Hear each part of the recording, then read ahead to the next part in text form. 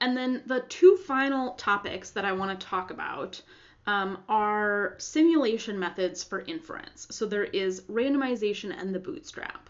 So I think that I've drawn for you my favorite picture before, but I will just draw it again. So we've got the population, and the sample.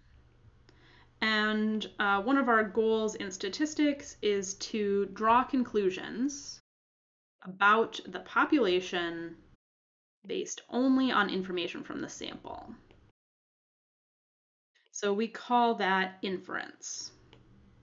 And a lot of what inference involves is thinking about a sampling distribution. And so a sampling distribution is a distribution of a statistic under a hypothesis. So oftentimes we would be doing, hypothesis testing. And in this case, our hypotheses are almost always, our null is that beta 1 is equal to 0, and our alternative is that it is not equal to 0. And so we want to know what would beta 1 look like if the null were true. And so far in this class, we've kind of just been saying, okay, we have these LINE conditions, and so we can use the t distribution to approximate the sampling distribution. But that relies on some assumptions, and again, it's just an approximation. So the statisticians who came up with a lot of the inferential techniques that we use in statistics, they really wanted to be able to use simulation methods, but they didn't have computers, and so they developed these approximations like the t distribution. So if you've taken Stat 220 at St. Thomas, you have probably seen a simulation-based curriculum. The Lock 5 book has a lot of simulation in there, so you've probably seen randomization and the Bootstrap, but I know not all of you have taken that course. So I'm just going to give you kind of a conceptual overview of how both of these techniques work. So for randomization, this is a simulation that works best for hypothesis testing.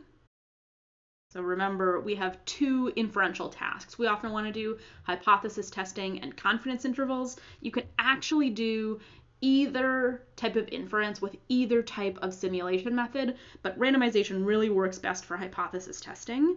And I usually say that this goes with the question, is this number different than 0?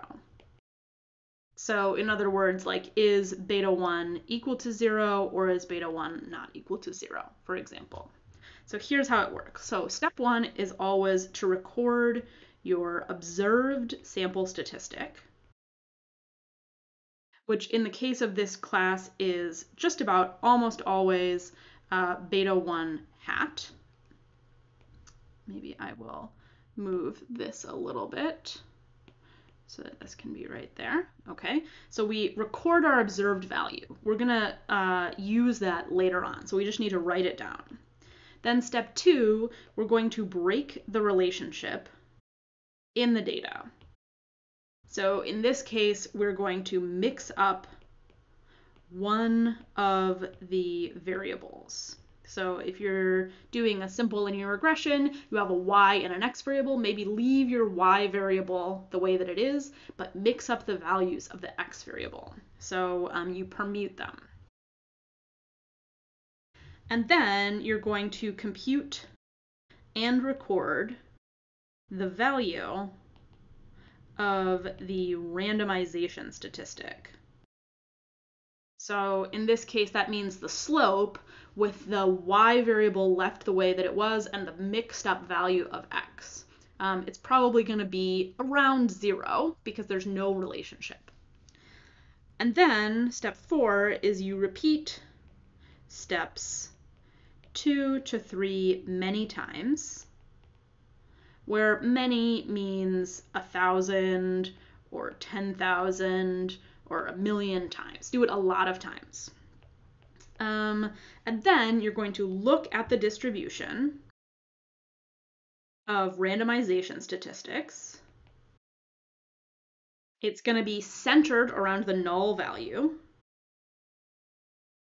And in this case, that's 0, because that's the number that we see appearing in our hypotheses. And you want to know how extreme is our observed value, that was from step 1, in the context of the distribution.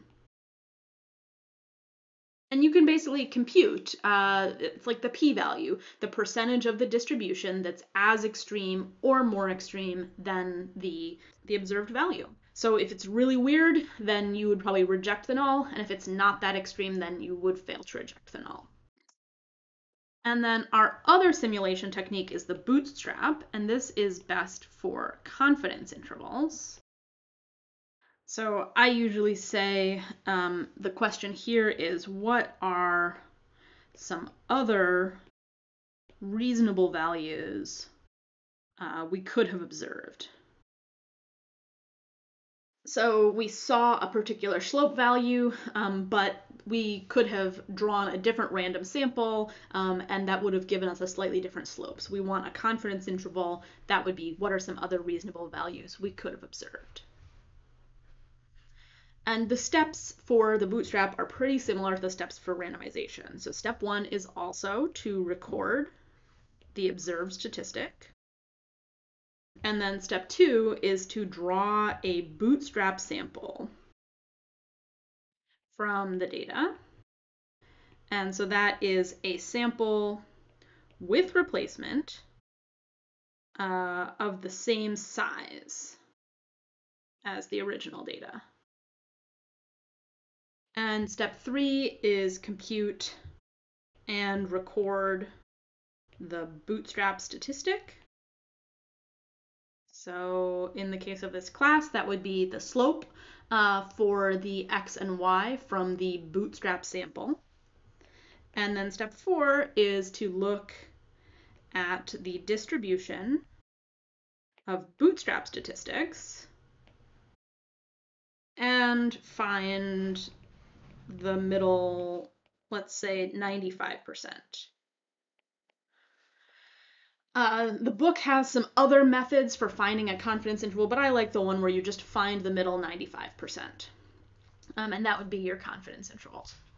So I hope that these topics will make more sense when we get to actually do them in R. So I'm going to switch over to RStudio for the rest of the videos.